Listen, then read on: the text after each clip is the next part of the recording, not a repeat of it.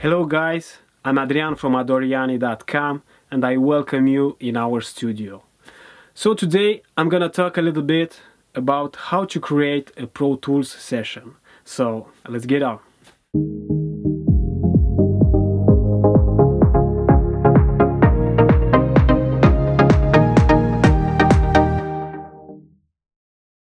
Here I am on macOS, but the workflow is pretty much the same as in Windows. So start the Pro Tools application.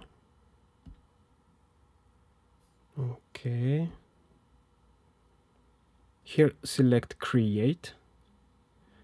And right here you can select whether you want to create a session or a project. The project option is for when you want to collaborate online with other Pro Tools users, but we will talk about this in another tutorial.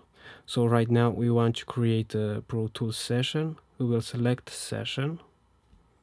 Then we will name this session. Well, you can name it whatever you want, but I will name this How to Create a Pro Tools Session. So how to create a Pro Tools session.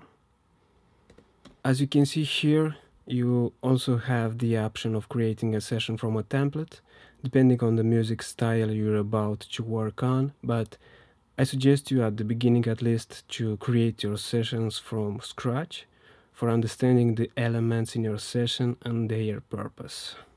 Okay, so in the file type I leave this to WAV. In the bit depth select 24-bit for now. In the sample rate section you can choose the sample rate for your session. If you want to work in your session with samples and virtual instruments, the 44.1 will do the job. However, if you're planning to record vocals or real instruments in your session, you can use 48 kHz. So leave the I/O settings as they are for now. Select Interleaved, and right here select Location and select where you want to store your Pro Tools session. I strongly recommend you something right now. Don't store your sessions on the same partitions as your Mac OS or your Windows system. You never know when there will be a problem with your system, so you can lose all your work. And this is really important, guys, no matter the digital audio workstation you are using. So in order to avoid all that, select Location. As you can see, I have here Macintosh HD and the business partition. On the business partition I created a Pro Tools folder. So hit Open. Then if you want to see this dashboard every time you start Pro Tools, select Show on Startup right here. Hit Create. And there you are. You've created a new Pro Tools session. As you can see right here, you already have a track. This is your metronome track. When you are working in your session and you want to save your work, go to File and Save. Or you can use the Option +S shortcut. Another thing I want to suggest right here is to use the auto backup option. So when you're working in your session and you're saving it, Pro Tools also makes backups for you. So in case you have a plugin glitch or other problem, you can start your session again from a backup file and continue your work. In order to use this important option, go to Pro Tools menu, Setup right here, Preferences, Operation, and right here you have the auto backup option. Here you can choose how many backups you want Pro Tools to save for you, and here how often do you want Pro Tools to back up your session. As you can see right now I use 10 backups, which are saved each minute. After you personalize this, hit OK. If you want to open your session from a backup file, go to File, Open Session,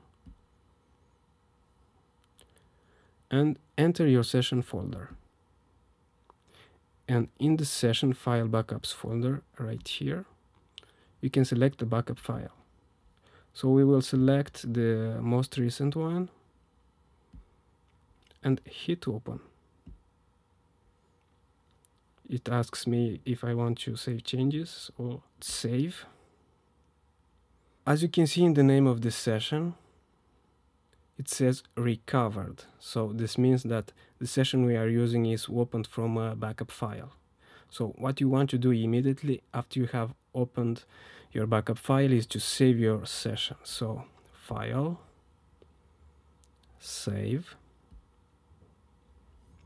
and you select your session right here and save. Replace. If you want to close the session, go to File, Close Session, and of course save. Now if you want to create another Pro Tools session, go to Pro Tools menu, File, Create New, and you will have the earlier dashboard. So this is it, guys. If you have any questions about this or other topics you want us to discuss, comment below, visit us at adoriani.com or our Adoriani Facebook page, and of course don't forget to subscribe to our YouTube channel. Stay cool and make great music. Talk to you soon.